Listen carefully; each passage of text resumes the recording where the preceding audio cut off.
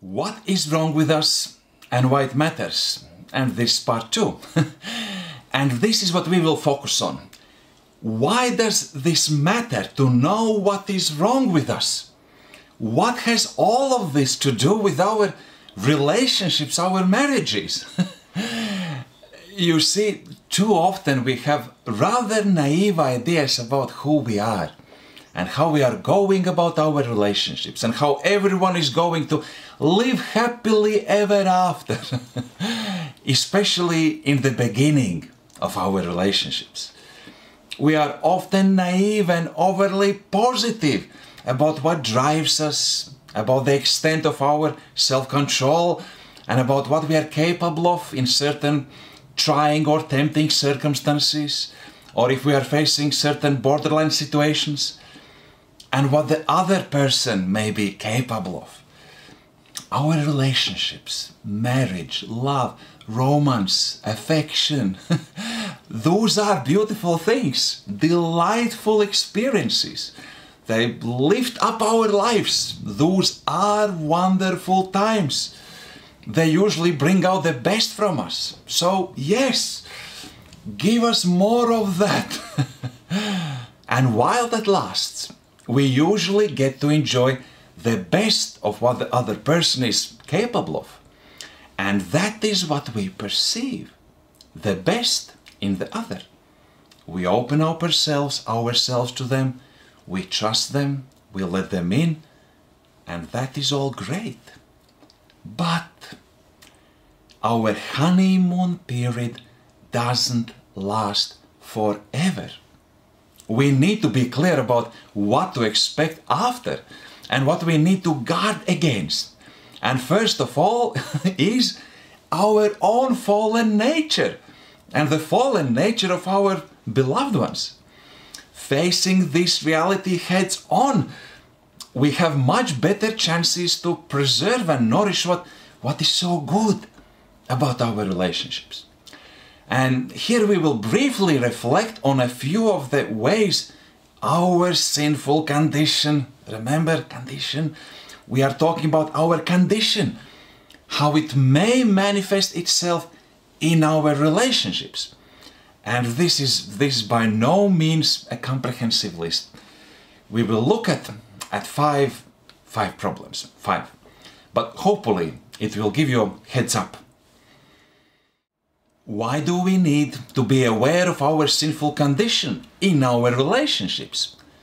Problem number one, because of our unreliable emotions.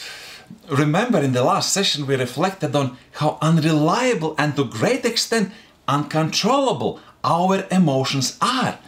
And the same was true about our thoughts and desires. They can just randomly pop up and push us off the balance. When people are asked what will keep their marriage going, what will hold them together till the end of their days, what do people usually say? Can you guess? What would you say? Often the answer is our love, our affection. But what are they? They are emotions, and we are not exactly in control over them. What if one day you wake up and the warm and affectionate feeling is gone? Can you see? We need something much more solid and permanent to build our relationships on if we want them to last. And the good news is we teach exactly what it is in session 12 in the Wisdom for Relationships course. So go and find it out. Why do we need to be aware of our sinful condition in our relationships? Problem number two, because of our selfishness. And this is almost the key manifestation of our sinful condition. We are turned and curved towards ourselves. We care about ourselves the most. By our fallen nature, we want everything to be about me, for me, in my interests, for my benefit. And this is a very hard spell to break. and we won't be able to fully break it in this age. But what does this mean? What does this may mean for our relationships, for our marriages? It means that we may look at our marriage and marital relationships and the other person as someone who is there for me, to make me happy, to satisfy my desires, etc. That is not going to work. Not in a long term. Not in any satisfactory manner. And again, we need some wiser perspective on what our relationships are about. We need to understand how to think about our marriage so that it would actually work well and deliver for us what we long for, what we hope for. The good news is, this is what we teach in session 11 in the Wisdom for Relationships course, and then also in sessions 19 and 20 and elsewhere. How to counter this selfish bend and how to make these relationships, our marriages, work really well. Go and find it out. Why do we need to be aware of our sinful condition in our relationships? Problem number 3. Because of our lack of wisdom. Sadly, but we are born lacking wisdom, lacking understanding. We grow up and often are doomed to spend our lives not knowing God's good and wise design for our lives. We don't even know who we truly are. So we don't know what God's good and wise design for our relationships is. We don't know how to think about them and how to prepare for them and how to live in them.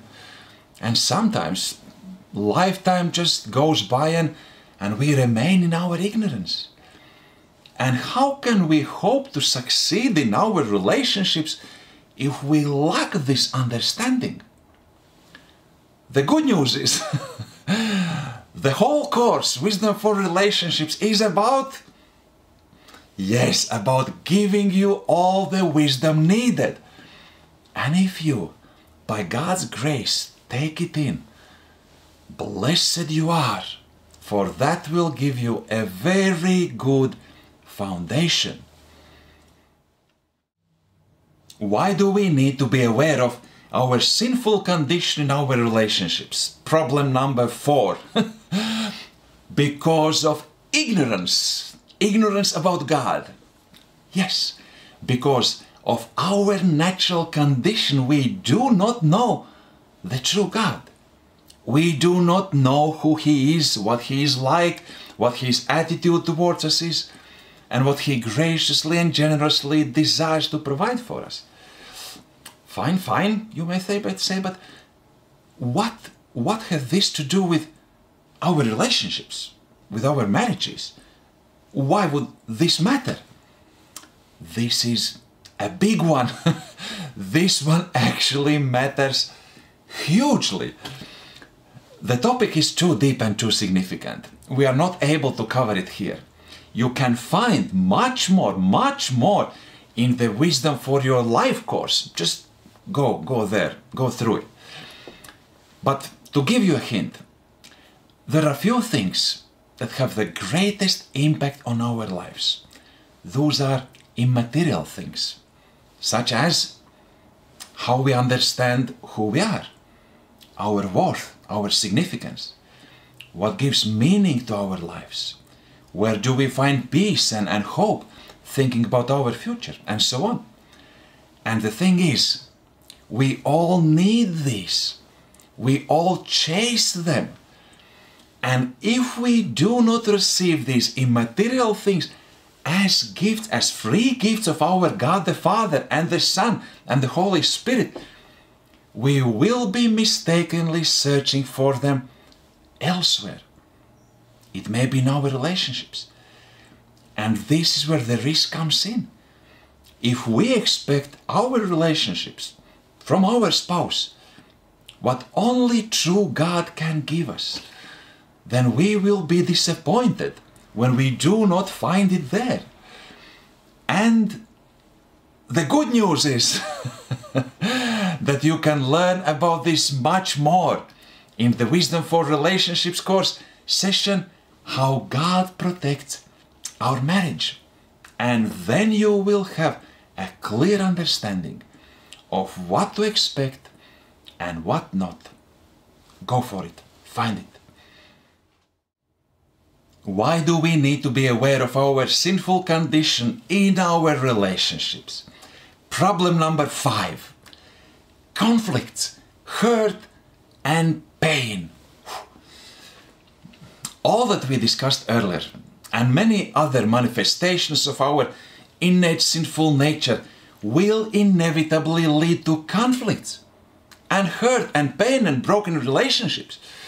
We will act foolishly, we will make mistakes, we will hurt our closest people, we will fail them, we will let them down, and so on. We all do this,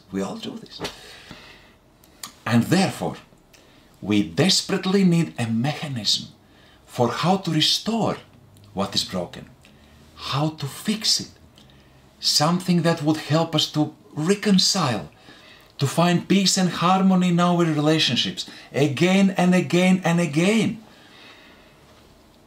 And yes, the good news for you is that you can learn about it in the Wisdom for Relationships course, session 25, where we learn about the gift of forgiveness, about forgiveness as a superpower, and about a few other superpowers as well.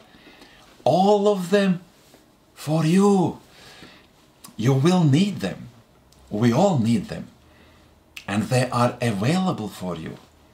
Fear not. Be at peace. God the Father has made His provisions for you. Okay, this should serve as a heads-up calling, to be realistic, to be wise, to be prepared, to be equipped, to be ready to stand and work for your future happiness. And there will be plenty of very practical wisdom for that.